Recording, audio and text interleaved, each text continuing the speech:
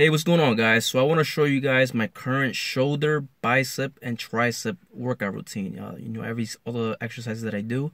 So I'm gonna narrate it through and just explain to you guys exactly why I do it and how many sets and reps and all that thing. Hope you enjoy the video.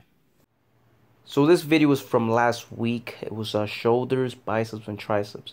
I've been doing this routine for I think the past 3 months. Love it, and I will always go back to it.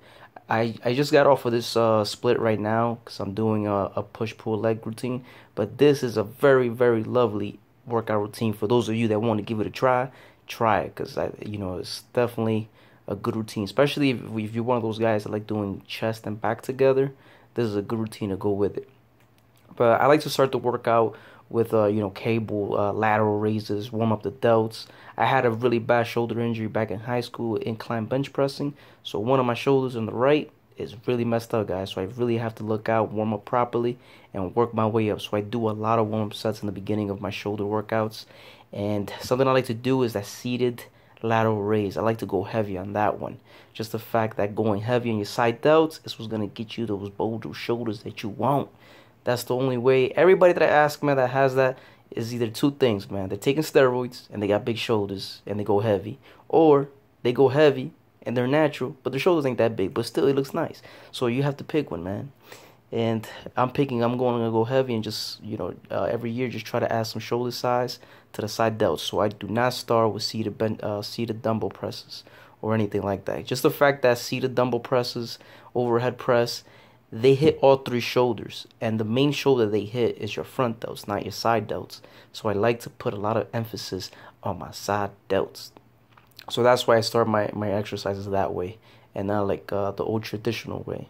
If you notice, man, if you look at any natural, most likely any natural does not have side delts, because just the fact that that's a hard muscle to hit, and that's why I do that. I also do a couple more sets, seated with the dumbbells, then some rear delt flies. One of the reasons why I'm doing a push-pull leg routine is because I want to start hitting my rear delts with back. Just the fact, since you're rowing already and you're pulling your rear delts, I think I was getting way too much volume, overtraining my rear delts. So I want to see how this plays out, and once that plays out pretty good, I'll come back to this maybe.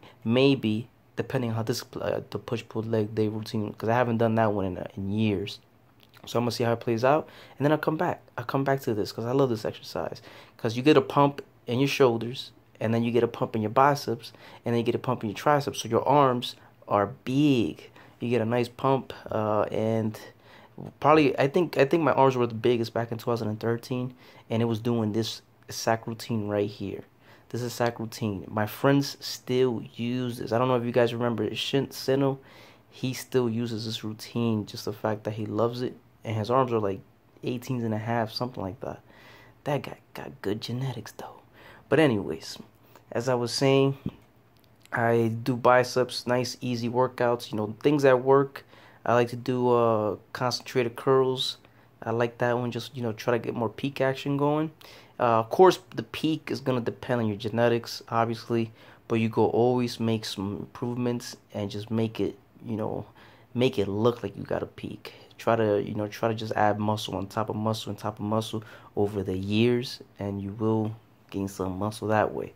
For triceps, I like to just try to superset. Row pushdowns is my thing now. Row pushdown, supersetting with that. I also do a couple of extra exercises now, but just body weight dips, things like that.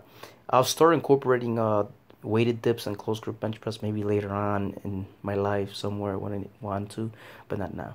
But hopefully you guys enjoy the workout. Talk to you guys. And I know that doing, the treadmill always in the gym, doing cardio that way could get boring.